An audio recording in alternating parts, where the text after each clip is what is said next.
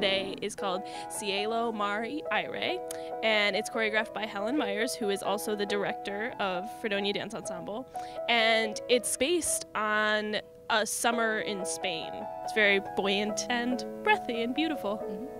This year's show is very diverse, very upbeat. All of the pieces are really energetic. You'll see 3 other pieces from faculty members. Paul McKovac is setting a restaging of Autumn Song. Sam Kenny is setting the 2 and 3 of her Orion series. There's also a piece by Angelica Somerton. She's setting a tap piece that we're bringing to ACDFA. My name is Angelica Somerton, and I'm a member of the Fredonia Dance Ensemble, and this year I am choreographing 1 tap piece. As every member in the dance company, everybody has to do an audition. We've been rehearsing since auditions, which were the 2nd day of classes of the first semesters, and so it's been a long process. As Abby said, it's going to be a really energetic show, lots of versatility, and I think just seeing live dance is something that people don't do often enough, and I think it's just a really exciting experience that it's very visceral, and it's hard to replicate that experience. I think dance is something that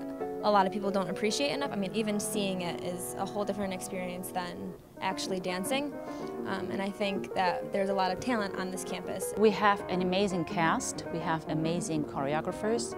You don't want to miss it, and I've been here for many years, and it seems like every year we're topping what we did the year before. So it's an exciting show, and please come, get your tickets. We have a lot of talent in our department as well, and I think it would be really great for the campus and the community to see that and to experience it. And it's a great show. So.